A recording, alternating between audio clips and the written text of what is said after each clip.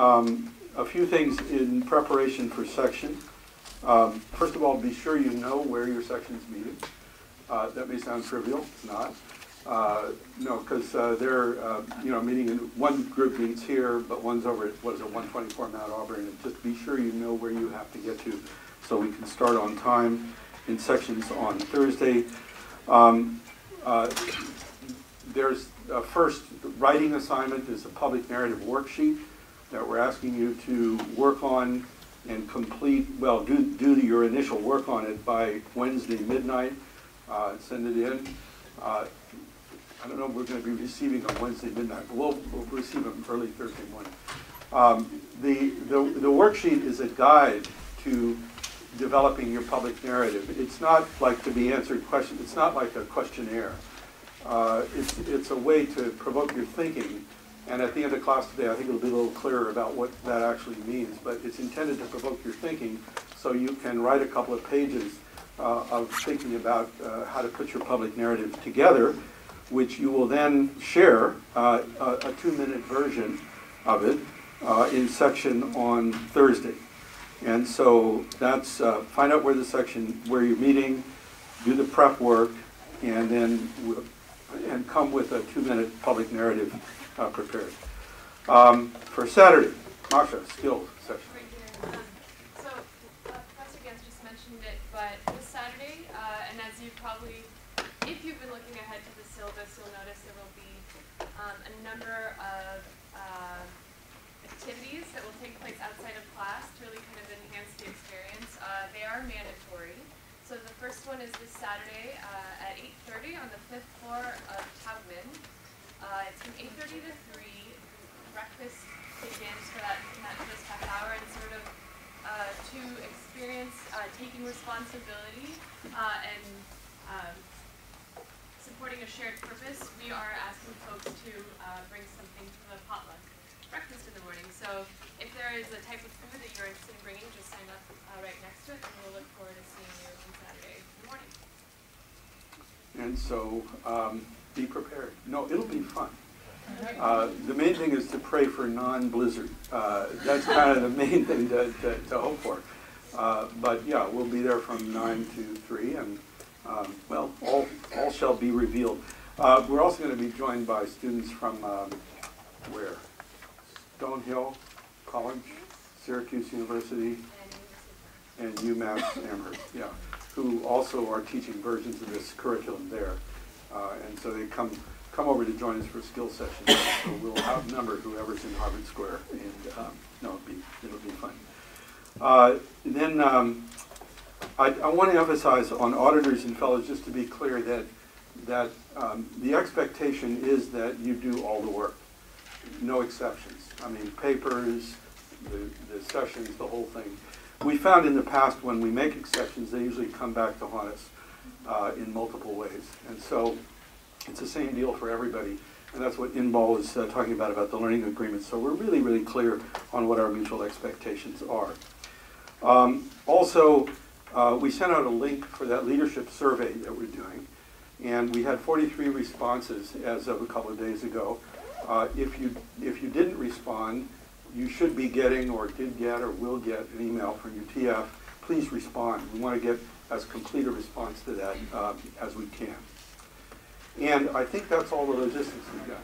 Okay, so then what we need to do is pick up where we left off on Thursday. It's going to be a little hard. It was it 10 seconds hard, or 12 seconds, or 15 seconds? 10, yeah, okay. Now, we didn't write up what the things were. Maybe we can write up, yeah. It was your name, where you're from, what your parents do, what your work has been, school, program, and I'm organizing somebody to do something. In other words, what you're thinking about in terms of who you want to organize to do what. While she's writing, you can think, reflect. And this is sort of, we won't know, because so it'll be up to you to share.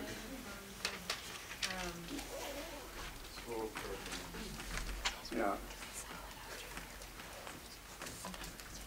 Yeah, that's like, work, school, program, and organizing, idea of what your organizing project will be. And you know, we started out there, but there's no guarantee people sat in the same place. So we're just going to have to start arbitrarily. So who would like to start? Okay. Go. Okay, my name is Julian. I'm from Kankakee, South Chicago. My mother works as customer service agent, and my father works in the factory. I used to be a Spanish teacher. I am a third year in the law school. I'm helping to organize students at law school and economic development. Great. And we'll just keep going. I'm Valerie. I'm from San Francisco in Mississippi. I don't know what my parents do. They're not a part of my life. Before going to school, I was working in affordable housing and California governance reform. I'm an MPE2 student here, and my program is organized youth and homeless youth in Harrisburg. Maybe 12 seconds. Okay. Hi, I'm Guy Volnik. I'm the founder of editor-in-chief of Israel's leading financial newspaper. I live in Israel and in Newton. I went to Tel Aviv University to Tel Aviv to Harvard. I'm a Defense Leadership Initiative Fellow, and my project is around his first interest rather than special interests. Interesting. Yeah. Hi, my name is Neelam. I'm from India. My mom's job is being a grandmom. And prior to school, I was working in rural India on school leadership. And right now, I'm in IEP at the education school, and I want to organize people around violence against women. Okay. Hi, my name is Neda. I'm from Michigan, originally from Egypt. I'm a first-year MPP student here. Both my parents are professors of engineering. Before this, I was working with some new Arab think tanks in some of the Arab Spring countries. And I'm thinking about organizing young Muslims in the Boston area to create an inclusive spiritual community. I'm Michael. I'm from Berlin, Germany, where I worked in education and founding schools. My mom's a nurse. My dad's a consultant. I'm here at Kennedy School second year MPA program, and I would like to organize students and alums of the Kennedy School to form an adaptive leadership network. Okay. Oh, you're a guest. My name's Liz. I'm a guest. I'm an MPA grad. I graduated in May. Back to visit. I'm the director of a school turnaround project in Berlin and Germany now, and I'm hoping to organize teachers to effect change within their schools. Hello, I'm Andrew. I'm from Louisville, Kentucky. My mom's a journalist. My dad's a teacher. Before this, I worked in agriculture in the Peace Corps and in Kentucky. I'm at the Divinity School, and I hope to organize Catholics for gender justice in the church. Hello, I'm Jennifer. I'm from New York City. My dad works at Korea. My mom's a babysitter. I'm doing an MDiv first year at Harvard Divinity School, and I'm planning to organize the Massachusetts population Against? casinos. Yeah, it was a successful project in East Boston last year that stopped casino development there. Yeah. Hi, my name is Sun Ha Kim. I'm a first year MTS student at Harvard Divinity School. I'm from Los Angeles, California. My parents are in retail, and I've been working with anti-casino groups in East Boston and Revere, and that's what I plan to focus my project on. Okay. Well, let's go to the next row, whoever didn't go.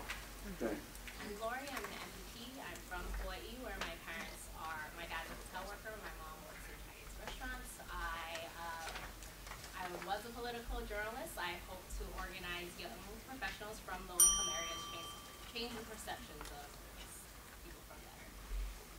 Hi, I'm Kevin. I'm from Kennedy School, and I'm also from Singapore. My parents are professional soccer fans right now. And I'm hoping to organize students here in Vancouver against title racism. So I hope to work with you guys here. Okay. Okay. Hi, I'm Ellen Shattuck Pierce. I live in Boston. My parents are snowbirds right now in Florida.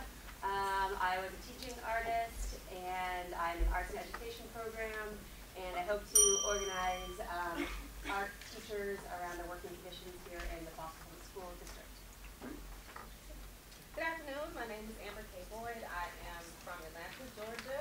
I'm in the My Brand Education program at the Ed School. I used to be, still am, a marketing consultant, graphic designer, and my mom, the nurse, dad is a mechanic, and I'm still thinking about what my project will be. Hi, I'm Raquel Rodriguez. I'm also at the Education School in the Special Studies program. I'm from Frederick, Maryland, but most recently I was working in Baltimore with high school students in a mentoring program. And I'm looking to organize people around holistic spiritual development as well as professional. My name is Allegra Scout. I'm a community fellow. I'm from New Jersey. My dad is a computer programmer. My mom works as a therapist, is now a full-time homemaker. I said I'm a community fellow. I work as a disability rights organizer at the Boston Center for Independent Living, and I'm organizing people with disabilities for more affordable housing in Massachusetts. Hi, my name is Jennifer Lee. I'm from Almonte, California. My mom works the overnight shift at the post office and my dad's a handyman. Prior to school, I was working in city government and at MIT Department of Business Studies and Planning, and I'm organizing around immigrant and LGBT rights. Hi, I'm Maham. I'm from Pakistan. I'm studying. A little bit louder. I'm Maham. I'm from Pakistan. I'm studying as a visiting fellow at MIT Department. My father is a retired filmmaker, and my mother is a homemaker. Prior to school, I was a manager campus manager at a telecom company, and my project is all about developing new Canadian studios. Hi, I'm Sharanya. I'm from the north of India. My father is a doctor in the Indian Army. My mother is a radio jockey. I was an education and real estate journalist. I am at the Ed School doing human development and psychology. And I think my project will be about introducing gender sensitization in elementary school curriculum. I'm Bertha. I'm a desk. I'm from Virginia. My parents are engineers. I worked in the Peace Corps previously. I'm a fourth year from med school, and I'm thinking of organizing pediatric refugees. Hi, I'm Racheli. I'm from Jerusalem, Israel. My mother was a school secretary and my father is a handyman. I was teaching public school in Israel, and I'm in the Ed School studying learning and teaching. I'm hoping to organize teachers to create better conditions for learning and education. I'm Cameron Allen from Austin, Texas. My mom's a librarian. My dad's a long story. Teaching adult ESL literacy. I'm in the Ed School in the Learning and Teaching program, and I hope to organize Ed School students to have a conference about adult literacy.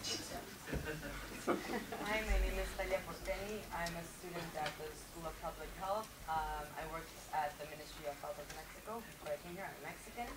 My dad's a businessman. My mom's an economist and works in an NGO, and I hope to help organize the Mexican student diaspora to be better connected and try to prevent brain drain. Who didn't go? Okay, my name is Dimeji Bankole. I'm from Nigeria. My mother is the chairman of the family business. My father used to be leader of the opposition. I was Speaker of Parliament before coming here, and I haven't decided on my program yet. I'm a Mason fellow as well. Okay, welcome. My name's Bill Finney. I'm from the Philadelphia area. My mom is a teacher. My dad's a graphic designer. Before this, I was briefly in the oil industry, and now I'm switching gears and getting my master's in environmental and water quality engineering at MIT, not Harvard. Okay. Who's next? I'm Mary. I'm from Virginia. My parents are retired.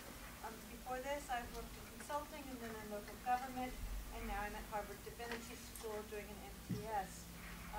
Not quite sure what I'm organizing yet, still talking to possible constituents. Hi everybody, my name is Sam Friedman, originally from Philadelphia. My mom is a career counselor. I don't know my father. Before school I was teaching ESL.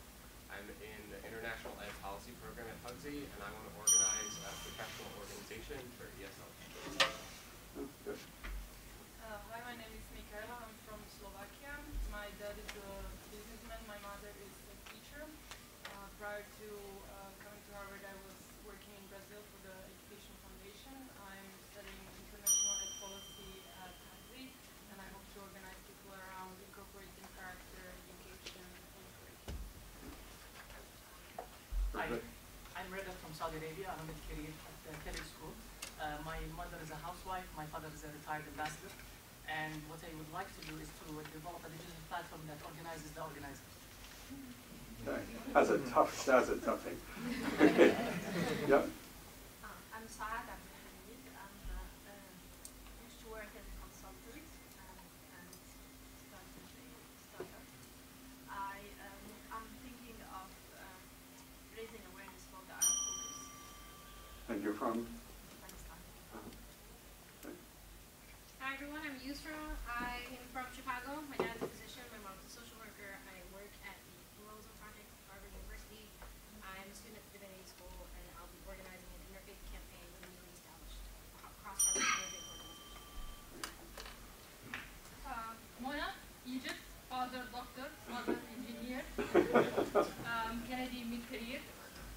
trying to organize another revolution in Egypt. I'm still searching for a small revolution to do here. Back over there.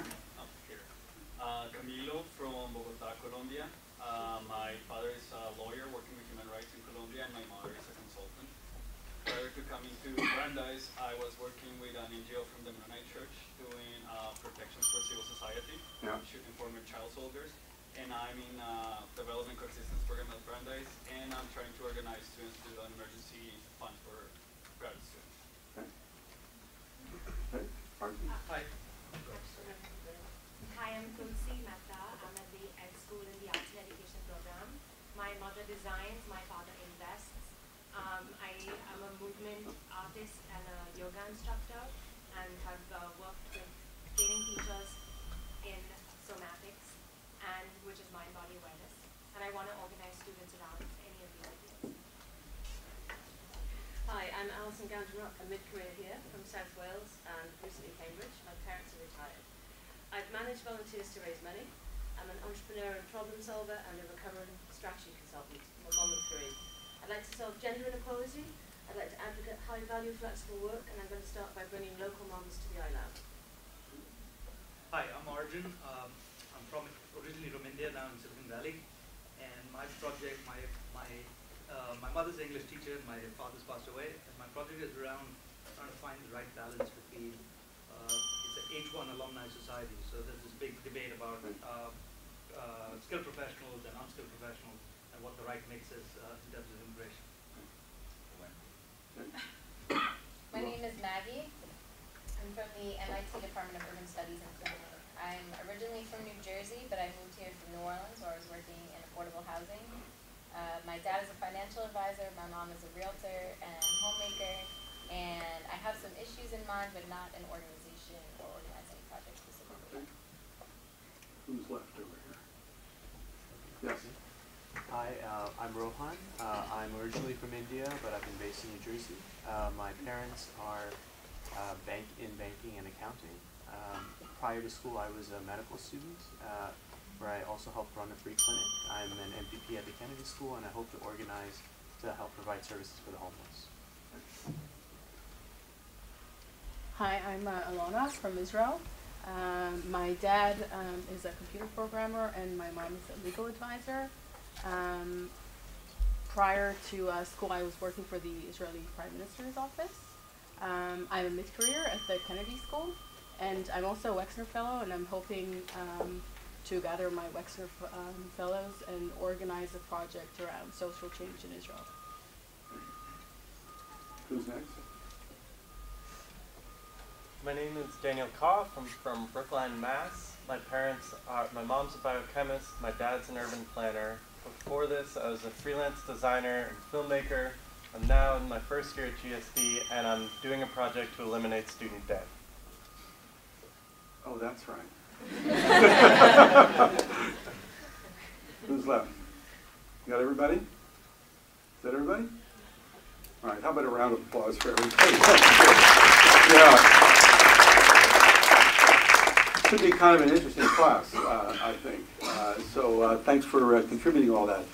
So, that's just sort of the ground from which we're going to start. So to frame what we're going to do today, just to remind everyone, this is a class in leadership. It's rooted in those 3 questions that I posed at the beginning, Rabbi Hillel's questions about the relationship of self to other to action as a ground for understanding leadership as accepting responsibility for enabling others to achieve purpose under conditions of uncertainty. And organizing we introduced as developing leadership, not just one's own leadership, but developing the leadership to build community, and out of the resources of community to build the power to act, asking who are my people, what problems do they face, and how can they use their resources to develop the power to deal with those problems. And we also explained that we're entering this based on 5 core practices: building relationships as foundational, narrative as motivational, strategy as directional, action as what hopefully comes out of it, and structure as keeping it all together, which is sort of what that bike there illustrates, which is also an illustration of our pedagogy. And we also emphasize two dimensions to this framework. One is the temporal aspect over here, foundations, kickoffs, peaks, and then a major peak. So it's time as an arrow kind of sequence to it. And then the second one is about leadership. Where is it? Oh yeah, there. Is about understanding leadership as interdependent, as cascaded, not as being like about that dot in the middle, which we're going to come back to again and again. And so this week, next week, you know, think of as sort of part of that foundation period there for the class or for your projects or whatever. In this week, with the focus on more on yourself and those in relationship to whom you want to do this project, this organizing. And next week, focusing more on the actual shape of a project and what it might actually look like. And so to get into this first question is what we're going to use public narrative as a way of doing. Understanding narrative, the practice there, the motivational practice, the one that's actually driving the back of the bike. Notice this is a very cleverly designed little image here. Narrative is driving the bike, strategy is directioning or focusing the direction of the bike. As the source is as understanding values as source of motivation for oneself, for others, for the whole project, for what the thing is all about. And as a way of looking at this, when I was doing my organizing in civil rights and farm workers and all the rest of it, I was always interested in strategy because we were always in a David and Goliath situation. We were always David and the opposition was always Goliath. We were always the insurgents. And so it meant strategy really mattered. It meant that you had to figure out how to compensate for resources you did not have with greater resourcefulness. It meant being more creative. It meant being smarter. And so that was always a key issue. But it was also clear you could have a wonderful strategy, and if nobody showed up, it wasn't going to do you much good. And in those movements in particular, the issue of showing up was huge. Motivation, courage. You know, having the courage to actually take the risks involved in changing one's circumstances.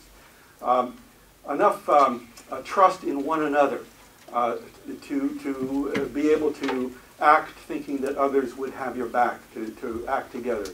Enough hopefulness to aspire to possibility out there even when it was not a logical proposition, but enough of a possibility that you might try it. So this question of motivation was really core to the organizing work. And when I came back to school, discovered that in fact psychologists, guess what, had studied this. In particular, Jerome Bruner, who taught for many years at the Ed School here, a cultural psychologist, described it as understanding that two different ways of knowing.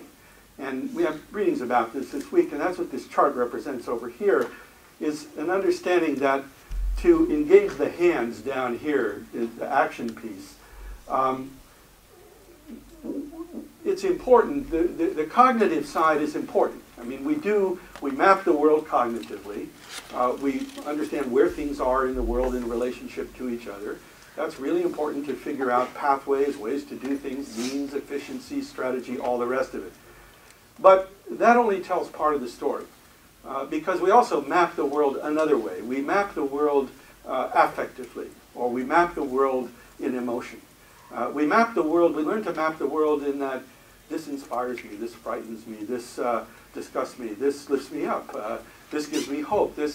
And that second mapping of the world, attaching the emotional meaning, is what in fact gives meaning to the objects and people and experiences of the world. Another way to describe it is that what we're doing is valuing the world through the emotional mapping that we do upon it. And so, you know, you can, and that it turns out is where the domain of motivation and the domain of narrative is. It's over on this side.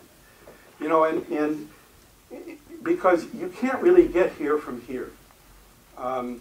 You can reason about how to do things. It's not going to get you to why does it really matter? Why does it matter more than this other thing? Why do we really care?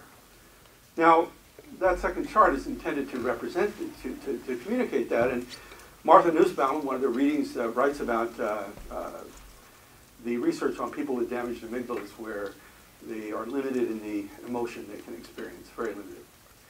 They're capable of reasoning options to how to solve a problem, on and on. But you know what they can't do? Yeah, they can't decide. They can't make choice. They can't make decisions because decisions rest on value judgments, and value judgments, it turns out, require emotional information. In other words, emotion communicates vital information about what's important, about what's of value, about what's cooking with ourselves and others. And when we cut ourselves off from emotional information, we're left without a compass.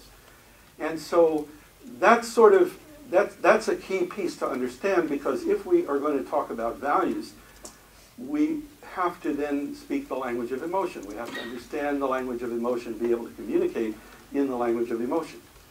Now, we also know that there are some emotions that facilitate mindful action, purposeful action, and other emotions inhibit mindful or purposeful action. And I'm going to use that word mindful, purposeful action, because we're talking about here action with intentionality. Now, most of the time we're operating on autopilot. Most of the time we operate on habit. Most of the time.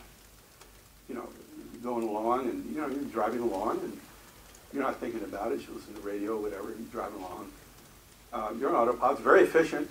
You don't have to rethink how to drive the car every time you get in the car. You don't have to, oh, now I push the clutch pedal if you still have a clutch pedal or whatever. You know? Very efficient. But then a truck pulls out. You stay on autopilot. What happens? Yeah, you die. Yeah, no, yeah, you're in the truck. So our brains have evolved what's called a surveillance system, and the surveillance system detects anomaly. It detects the unexpected. And so that truck, you weren't planning on that. That truck comes, and your surveillance system goes truck, truck, truck, and you sort of experience that as, oh, pay attention, pay attention, pay attention, and you experience it as anxiety. Now, that anxiety is very beneficial, because what it's communicating is the fact that you better pay attention. Things have changed. They're not what you expected. And the first challenge that we often face in organizing and often in leadership is how to get people to pay attention. Because we're all operating within these domains of habit. We're used to perceiving problems in certain ways. We describe them in certain ways. We numb ourselves, we rationalize, and there we are. Now, you're not going to get very far as long as people are still in that mode. I was organizing farmers, and we could have a wonderful leaflet about all the great benefits. Nobody's going to even read that if they were so fearful that something was going to happen if they did. It's just not.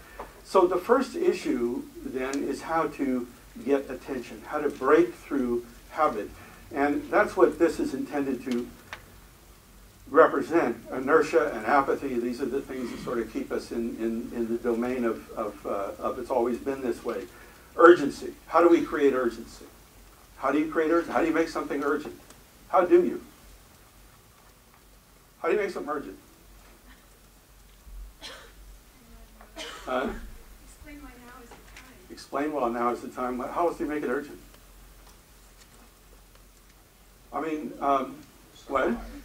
What? Yeah, how about, let's say you got a problem set due tomorrow, and you also got to decide what you're going to do after graduation. What are you going to do tonight? Yeah.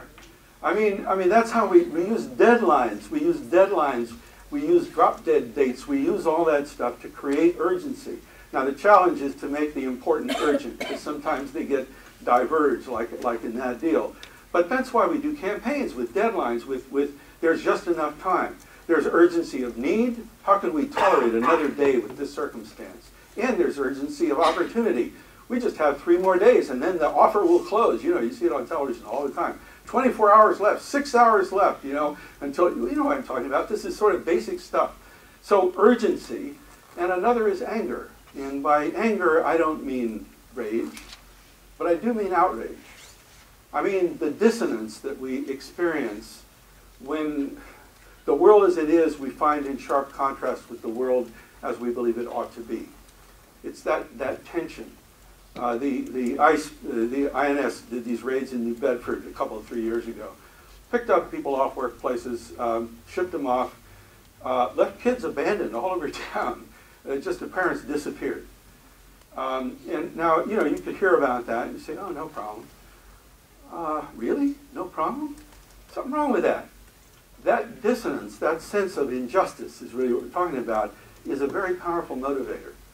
And organizers are often called agitators, because what they do is heighten the contradiction between what we believe ought to be and what is. And that tension then can be resolved often only through action. So these are a couple of ways of creating anxiety. You never thought you'd be taking a class on how to create anxiety.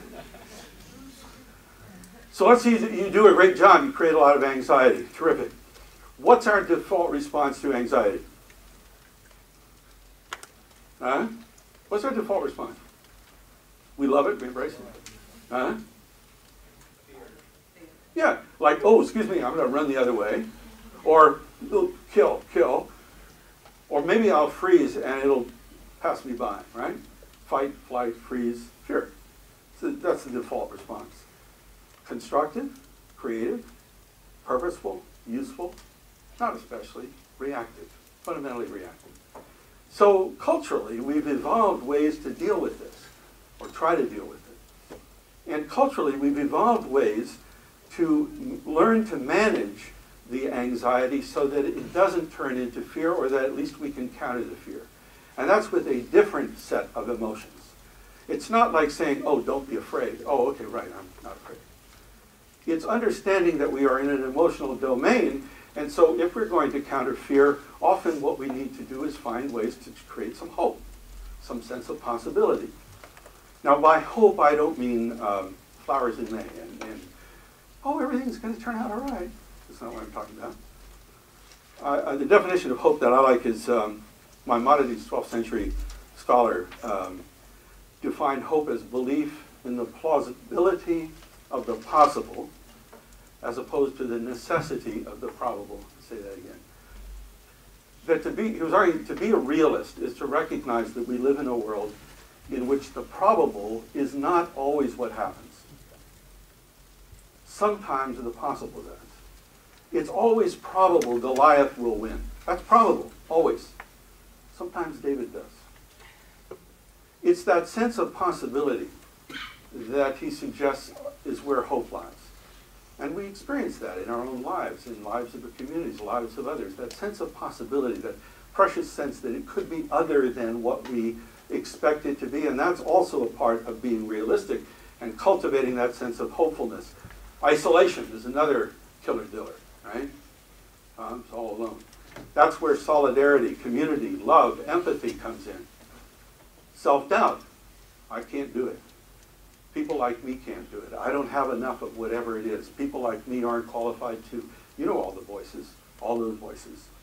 They just stop us from acting, keep us from acting. We have to create a sense of Ickman. What's Ickman? Oh, smart class. Yeah, you can make a difference. All right, we can call it self-efficacy.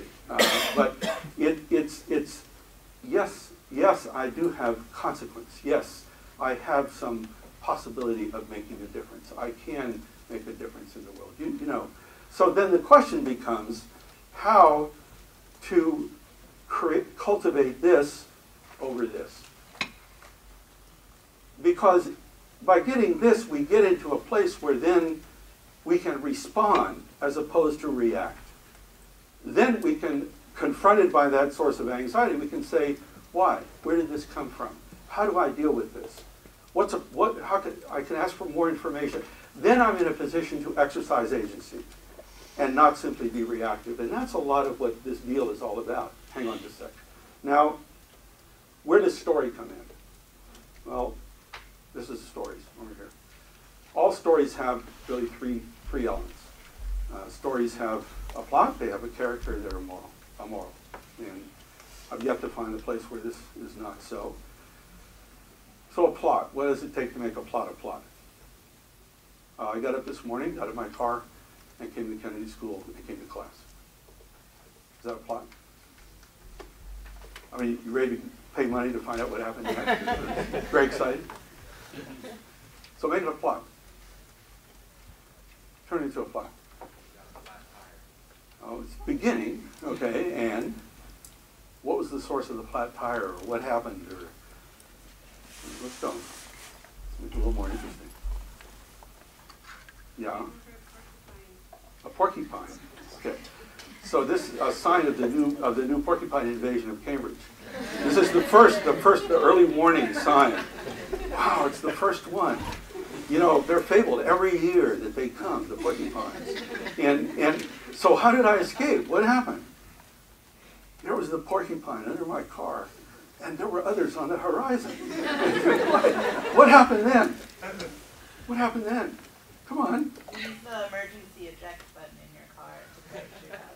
Oh, I parachuted out, but then there were all those porcupines down there. I was trying to land on those porcupines. Fun. And that was when the great golden eagle swept down and brought me to class. No. So, all right, what's the point I'm making here? When does it get interesting? Yeah, the unexpected. It gets interesting when something crazy happens, something weird, something not expected. Look, up to that point, it's just boring. And at that point, so now the question I have for you is why? Why do you care? Why did it get interesting when it was sort of vaguely interesting with the flat tire, but it got really interesting with the porcupine assault on Cambridge? Why? Come on, people spend billions of dollars a year on movies, on novels, on plays, on all this stuff, and it's all basically the same thing. Why? Unexpected. Yeah, but so what? So what? Why do you care? You want to see people overcome challenge. Why? What if it's not even a people? What if it's like, you know, a green dragon? Or what if it's, you know, the Khaleesi, the mother of dragons? Or that's an obscure scholarly reference to those who know the reference it refers to. No, I mean, it can be, doesn't even have to be a person. But you're on the right track, I think. What's at stake? What's at stake? What's at stake? Resistance, knowing how to be resilient, being reminded how to face adversity. Yeah, I think you're very, very close to it there, yeah. So we're surfacing the moral. Well, and the moral comes, see, think about this. How many times a day does the unexpected happen to you in little ways? You know, the tickets are sold out for the thing, or you got a ticket, you didn't want one, or whatever. Or then there's the big things. Marriages break up, you know, people lose jobs, we lose loved ones. I mean, when you think about it, the character of our existence as human beings, conscious human beings, is actually to have to deal with the unexpected a whole lot.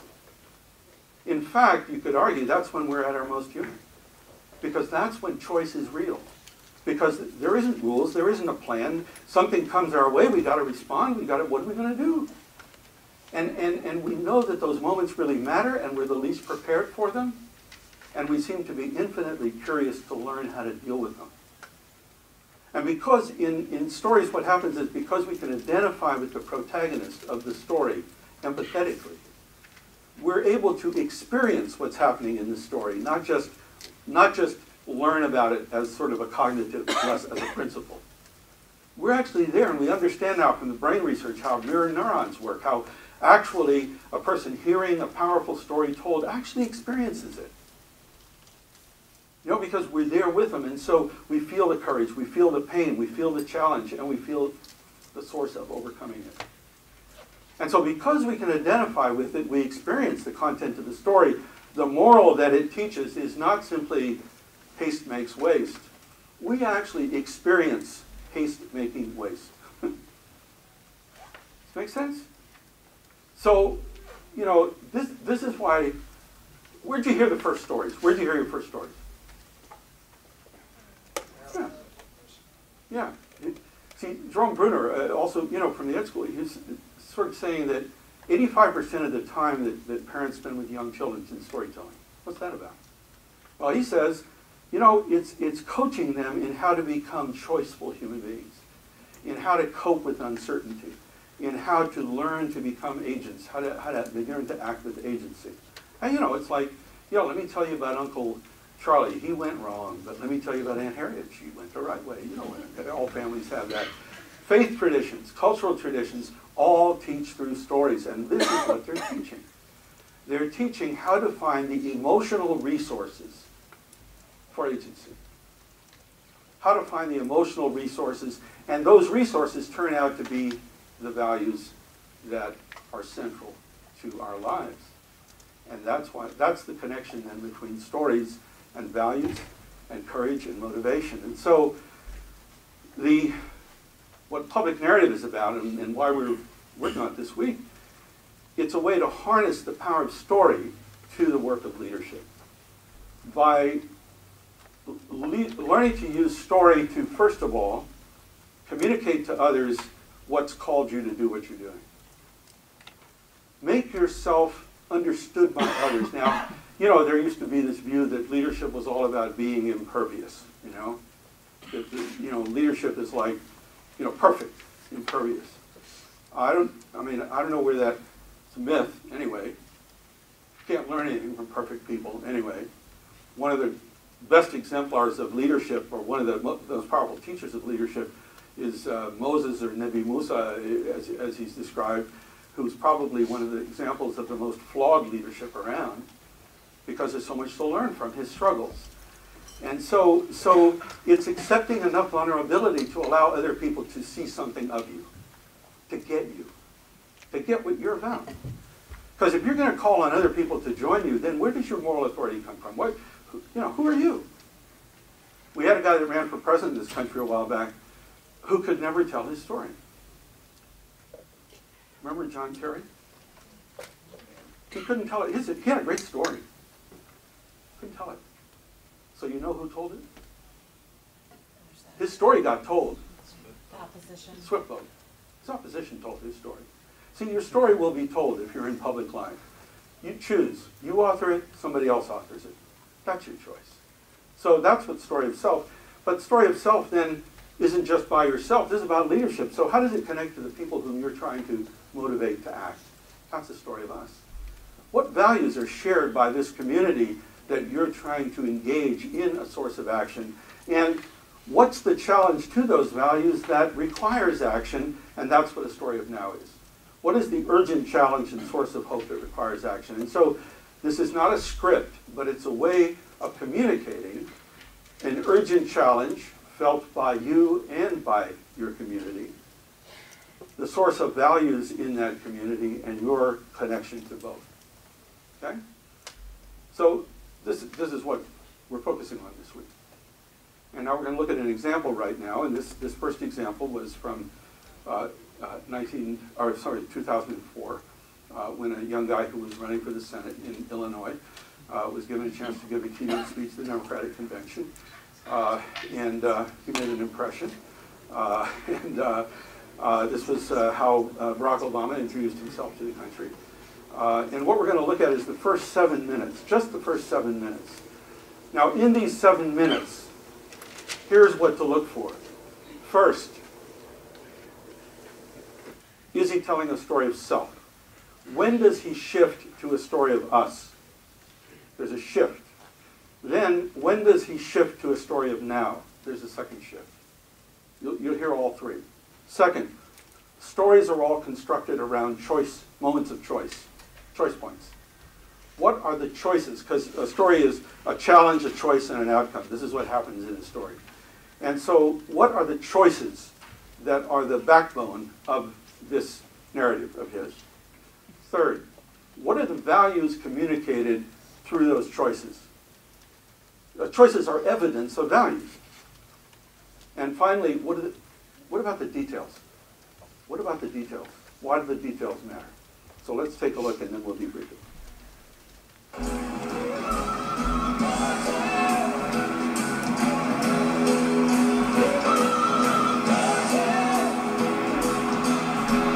Thank you so much. Thank you so much. Thank you. Thank you. Thank you so much. Thank you so much. Thank you. Thank you. Thank you, Dick Durbin. you make us all proud. On behalf of the great state of Illinois,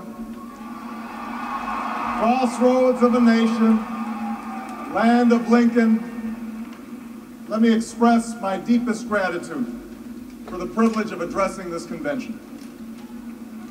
Tonight is a particular honor for me because, let's face it, my presence on this stage is pretty unlikely. My father was a foreign student, born and raised in a small village in Kenya. He grew up herding goats, went to school in a tin roof shack. His father, my grandfather, was a cook, a domestic servant to the British. But my grandfather had larger dreams for his son. Through hard work and perseverance, my father got a scholarship to study in a magical place, America, that shone as a beacon of freedom and opportunity to so many who had come before. While studying here, my father met my mother. She was born in a town on the other side of the world, in Kansas.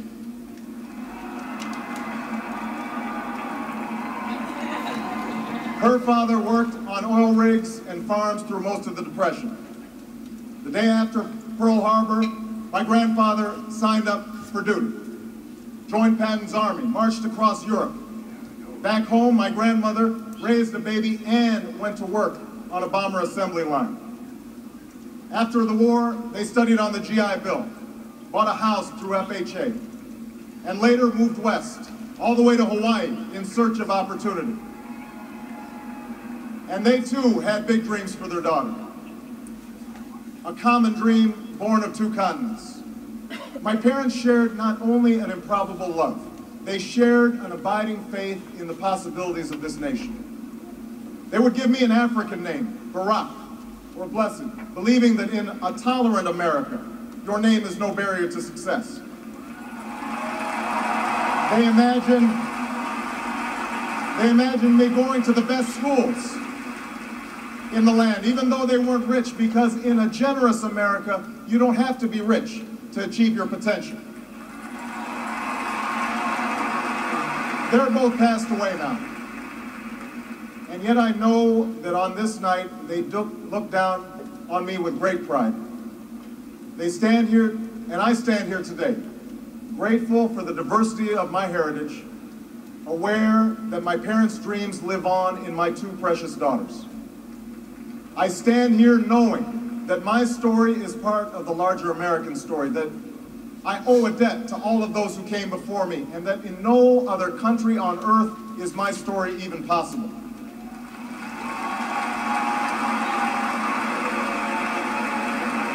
Tonight, we gather to affirm the greatness of our nation. Not because of the height of our skyscrapers, or the power of our military, or the size of our economy. Our pride is based on a very simple premise, summed up in a declaration made over 200 years ago. We hold these truths to be self-evident, that all men are created equal, that they are endowed by their Creator with certain inalienable rights, that among these are life, liberty, and the pursuit of happiness. That is the true genius of America. A faith in simple dreams, an insistence on small miracles, that we can tuck in our children at night and know that they are fed and clothed and safe from harm. That we can say what we think, write what we think without hearing a sudden knock on the door. That we can have an idea and start our own business without paying a bribe. That we can participate in the political process without fear of retribution, and that our votes will be counted, at least most of the time.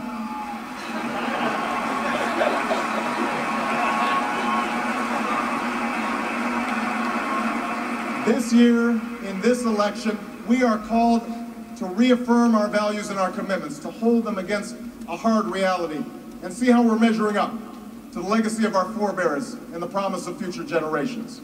And fellow Americans, Democrats, Republicans, Independents, I say to you tonight, we have more work to do. More work to do for the workers I met in Galesburg, Illinois, who are losing their union jobs at the Maytag plant that's moving to Mexico, and now are having to compete with their own children for jobs that pay $7 an hour. More to do for the father that I met who was losing his job and choking back the tears wondering how he would pay $4,500 a month for the drugs his son needs without the health benefits that he counted on.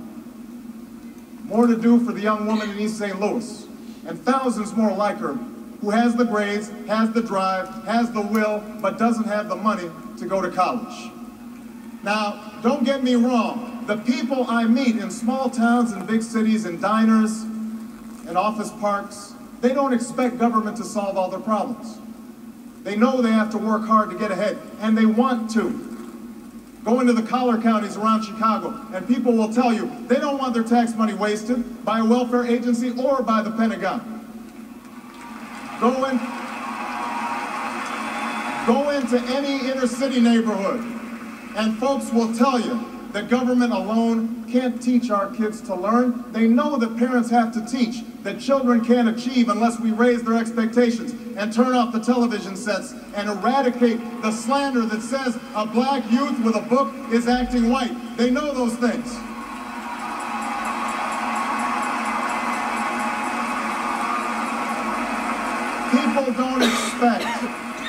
People don't expect government to solve all their problems. But they sense deep in their bones that with just a slight change in priorities, we can make sure that every child in America has a decent shot at life. And that the doors of opportunity remain open to all. They know we can do better. And they want that choice. In this election, we offer that choice. Our party has chosen a man to lead us who embodies the best this country has to offer. And that man is John Kerry. And that's the end of that story. Okay, now we're going to look at another example in just a few moments. So I want to make, we're going to briefly, lights? Yeah, lights somewhere? Good. Did you hear a story of self? All right, when did he switch to the us? When was the switch? When he started talking about how America is, how his story is the same as the of many Americans. Yeah, it's a very explicit, it's foreshadowed and referenced back, but it's a very explicit, my story is part of the greater American story. When does he shift to the story of now? Yeah. Okay, and just before the Maytag workers, what is the phrase? We have more work left to do. So here's why I'm here. Here's what we share. Here's a threat to what we share. Okay? That's the basic structure in 3 parts there. Now in that first part, what are some of the choices that he references? What are some choices he refers to? Choices by whom? What kinds of choices? Yeah. His parents' decision to name him Brown. Okay, so what values are embedded in that choice? Like what?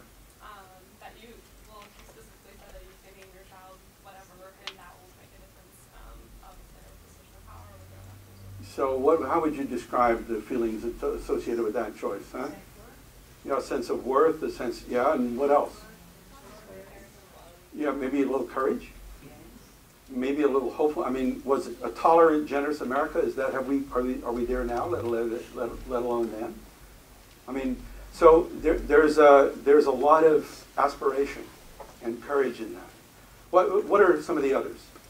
Some other choices referenced just in that first part. Yeah.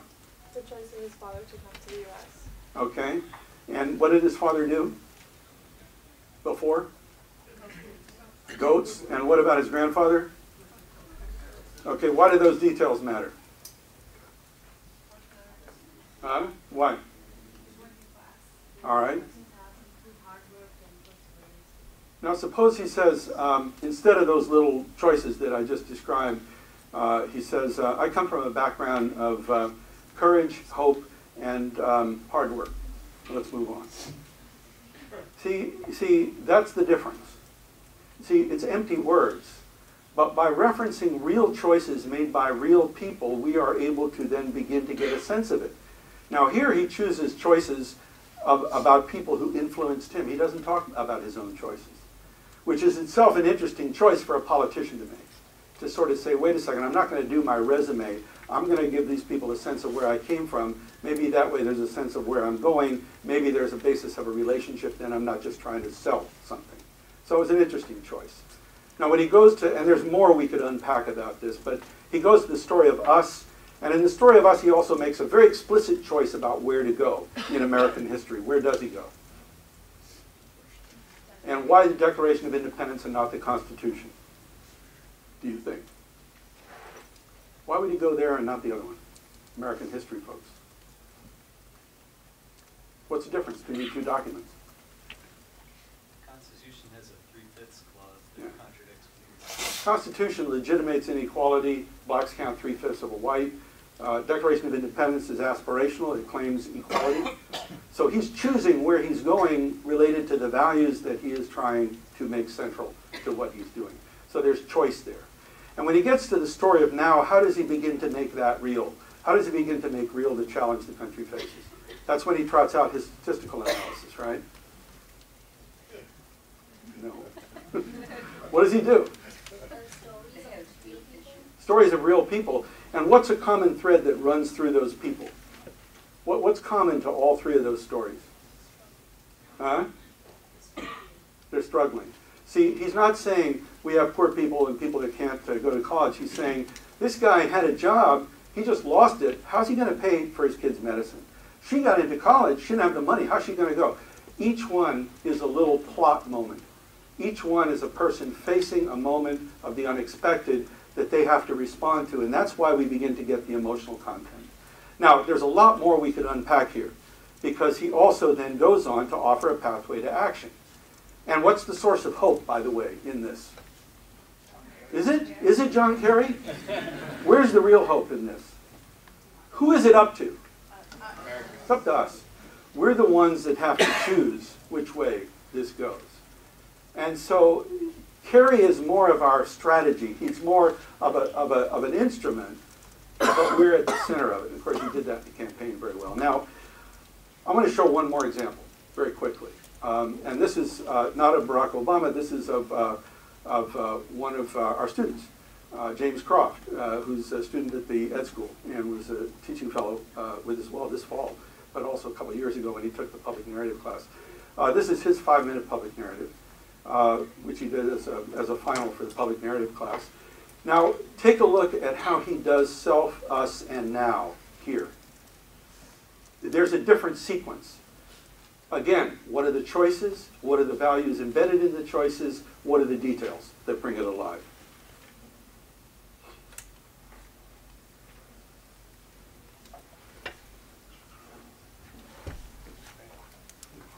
And sometimes we're confronted with technical challenges.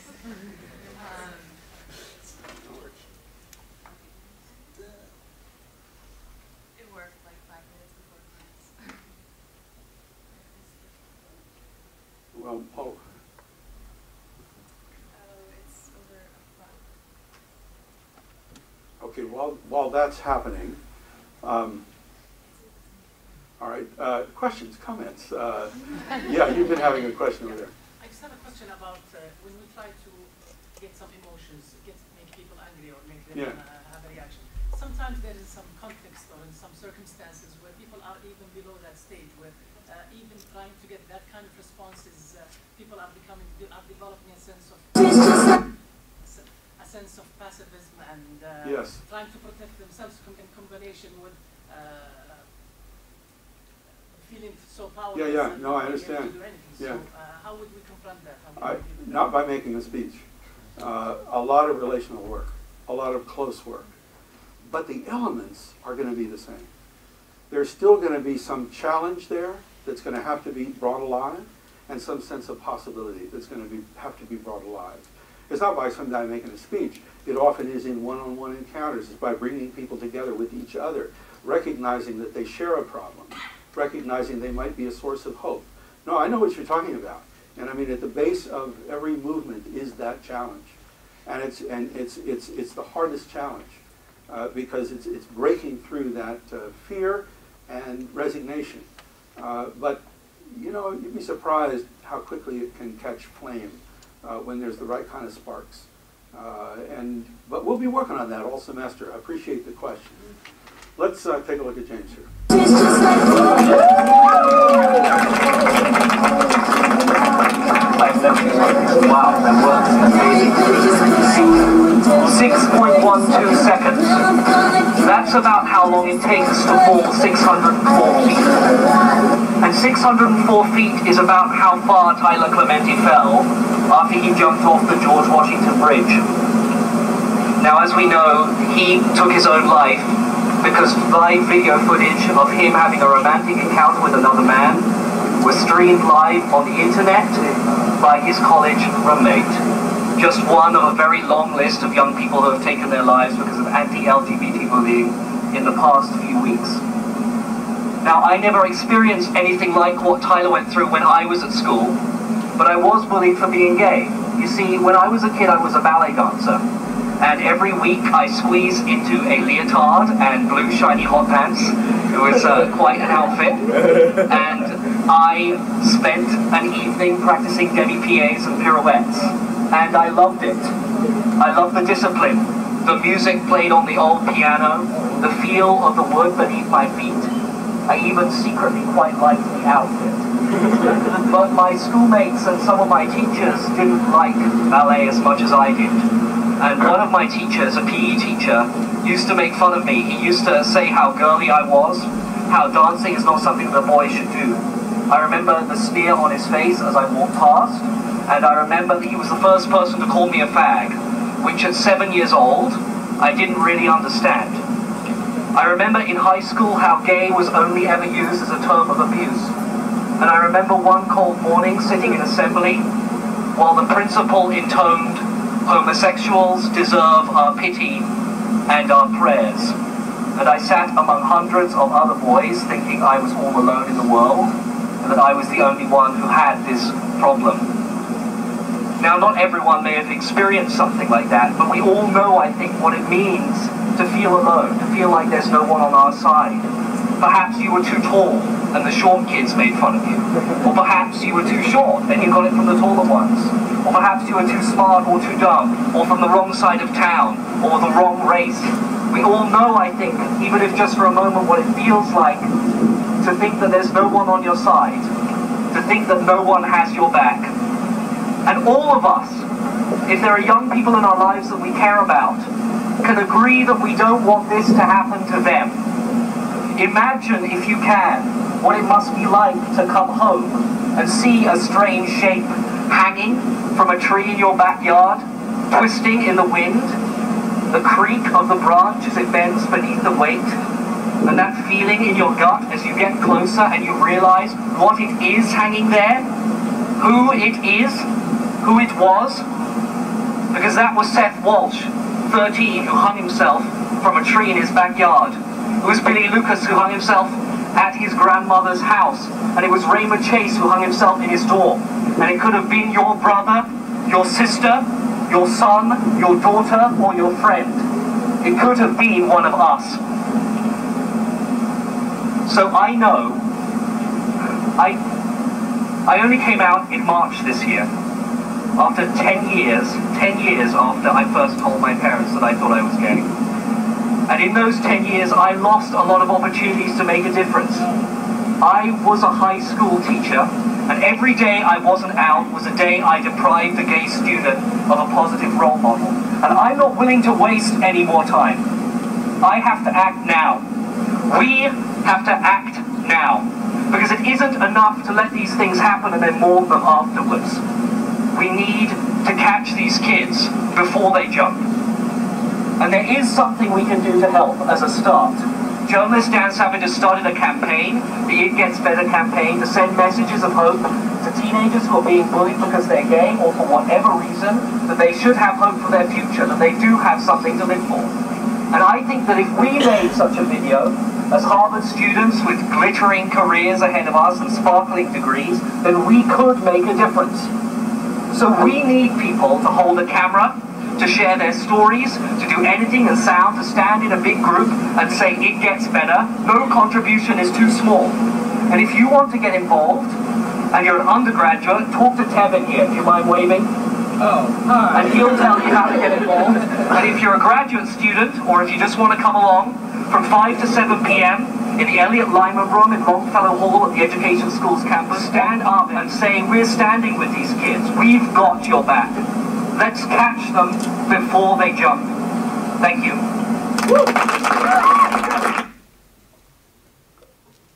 Okay. What did he start with? Was it a story of self or a story of us or a story of now? Sorry, what? Why? What made it a now? It was describing the kid who jumped off the bridge. Urgent? Powerful, real, challenging. Then where does he go from that story of now? Where does he go next?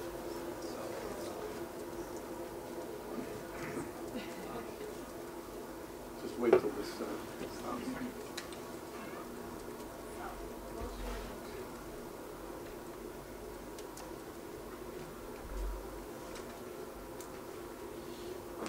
Thank you. Okay. Okay, so he starts with now. Then where does he go next?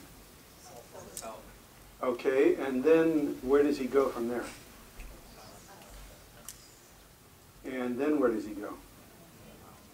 Does he? And what is he, where does he, what happens in that second visit to self? What's that about? Huh? Because he's wasted so much time. So in terms of these, what's he doing here? Urgency. A little urgency in terms of self. And then he winds up where? Where does he wind up at the end? Yeah, winds up in a now. See, so it's structured differently. Obama goes self, us, now. This goes now, and then self, and then us, and then self, and then back. It's just that this isn't a script, but the elements are there. And so how does this work here?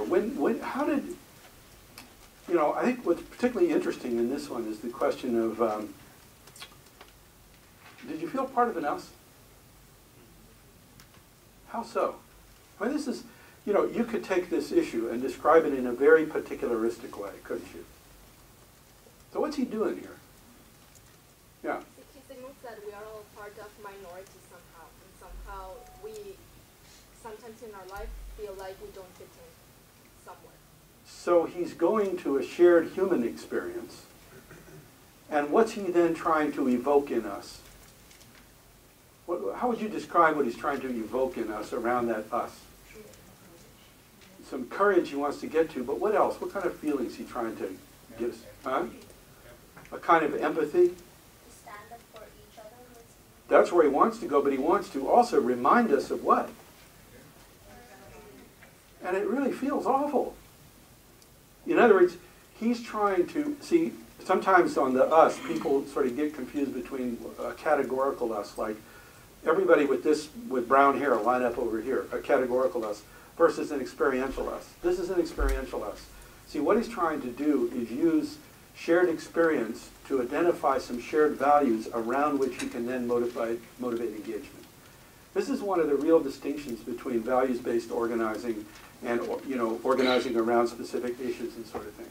It goes deep, because it goes deeper to sort of core values that we hold. And this is an interesting instance of it here. What about him? I mean, what about the two stories of self? What did you make of that? What did you get from that? Huh? Yeah. I think, well, I also got hope. So tell me so, that. for example, the first image of himself, he described himself as suffering. And that makes people angry when you hear that suffering. And then he was able to change that into another image of himself. He clearly created apathy at some point. And to another image of himself where that was transmitted into hope. Yeah. And that hope was also transmitted to the us, and so what he can do. Yeah, it's really well. How many people experience that, what she just described? See, there's a core dynamic here of challenge and hope, challenge and hope. And it's at the heart of this whole motivational enterprise when it comes to leadership and organizing. Without challenge, there's no motivation to do anything. Without hope, there's no motivation either. It's like the intersection of the two You know, and when you think about it, I mean, who in this room has had experiences of pain? And who has had experiences of hope? See, if you hadn't had experiences of pain, you wouldn't think that the world needed fixing. And if you hadn't had experiences of hope, you wouldn't think you had a ghost of a chance of fixing it. And see, those experiences turn out to be a resource, a repertoire, a resource of experience you can draw upon to communicate to others and share with others, because other people have those experiences too. And it's sort of then how you begin to build this story over here of the challenge and the sense of possibility to challenge this part over here. And you described it really well, the way he makes the challenge real in the first part, and then he brings a lot of a sense of hope in the second part. Yeah? I don't know if this goes against the comment that you just made, but in the second sort of self piece, I really felt a little bit of anger. Mm-hmm. And for me, it was very effective because he went to the urgency piece, which for me seemed like, you know, I have this anger from when I was a teacher, and this is how I want to channel it. Mm-hmm. So that was good. Sort of my response to the second. No, I think that's right. No, I think there's definitely anger there.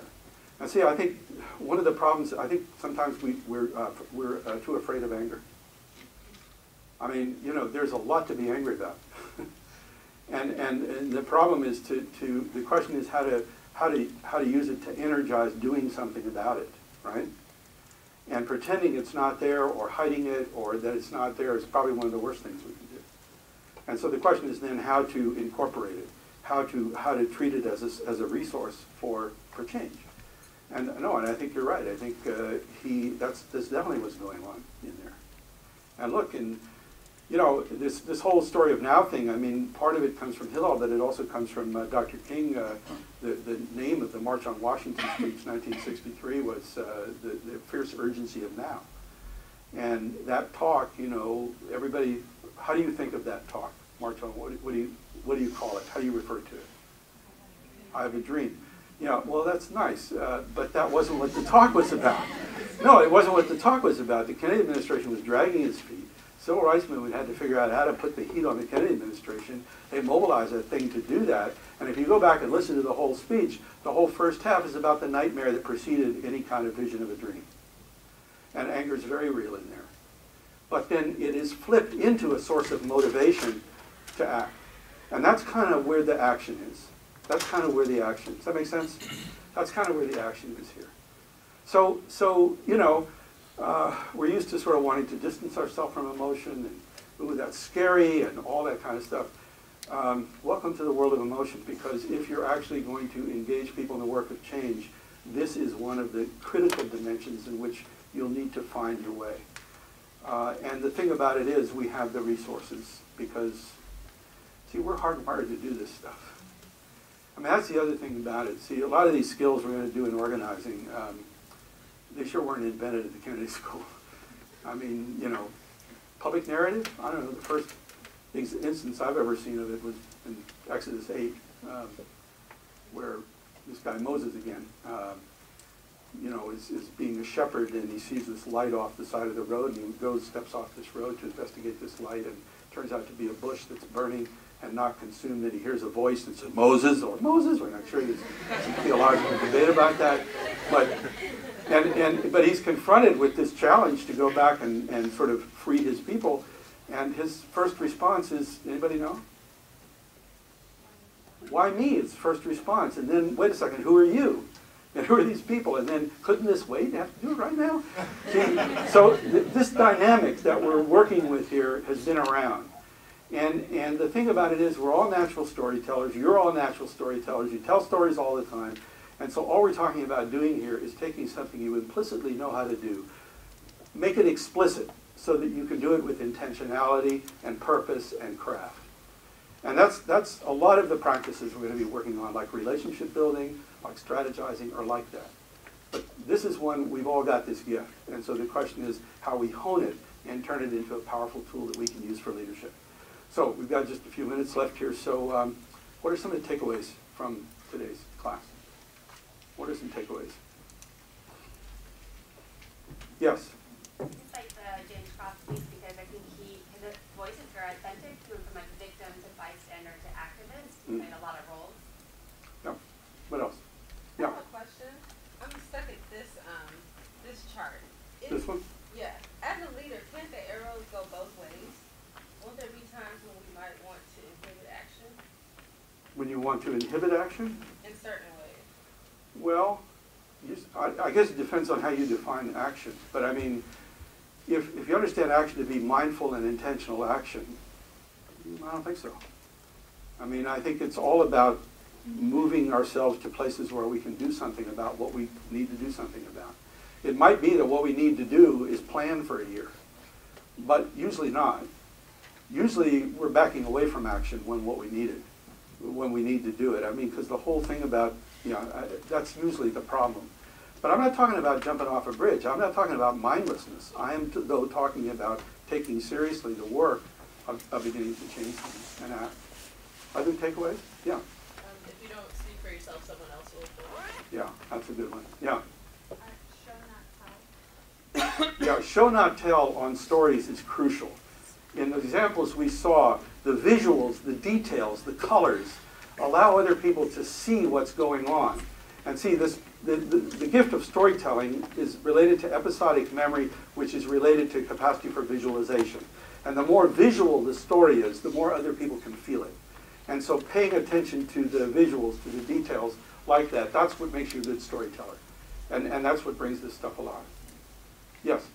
The use of anger. So far I've been always told, you never really get angry, Michael, and I thought that was a compliment. But I figure maybe I'm just afraid of using anger and tapping into that source. Okay, which section are you in, Mike? No, I'm just kidding. No, I think it's a really important comment that Michael's making to pay attention to. It really, because see, if it's not acknowledged and engaged, it comes out. It acts upon you instead of you acting upon it. You lose agency. But by recognizing it and claiming it, then you get to act on it. Then you become the agent, not the anger. And that's the deal. Same thing with fear. I mean, that's kind of, thank you for that. Other, yeah. If you don't have to tell your own story, you can tell your dad's or your grandfather's. Yeah, but only goes so far. Only goes so far.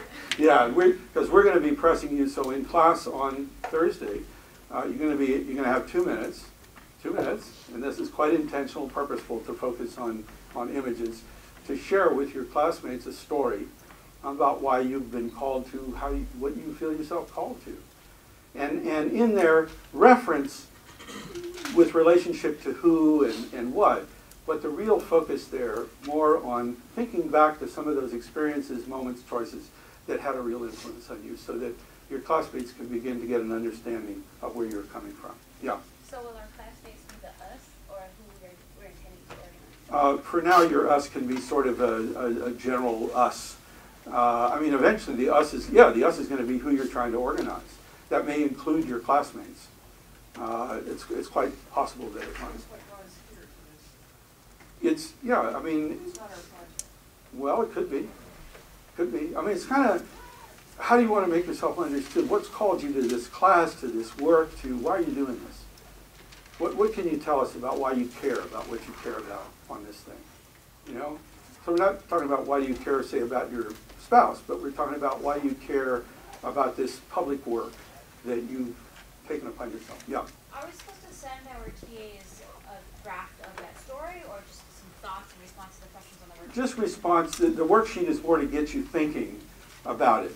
And it's sort of to try to crank over the engine and kind of get you thinking about it. But then you'll present 2 minutes in class, and it'll all be okay.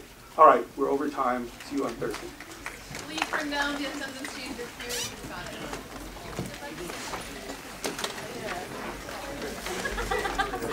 it.